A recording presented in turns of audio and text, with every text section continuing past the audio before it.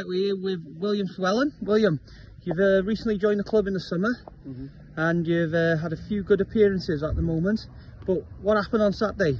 Welsh Cup defeat, didn't go the way we wanted it to. So talk us through your views. I think the first half we played to like the best we could, and then I think as soon as 1 or 2 goals went in, our players lost their heads. Yeah. Okay. And what could we have done different, do you think? I don't know. I think keeping our heads was the main thing, because I think after we all lost our heads, then the game was ours. How are you enjoying your time here at FC United? I'm liking it, to be fair, and the training's top level. So yeah. Oh, brilliant. Well, thank you, William. Have a good training session.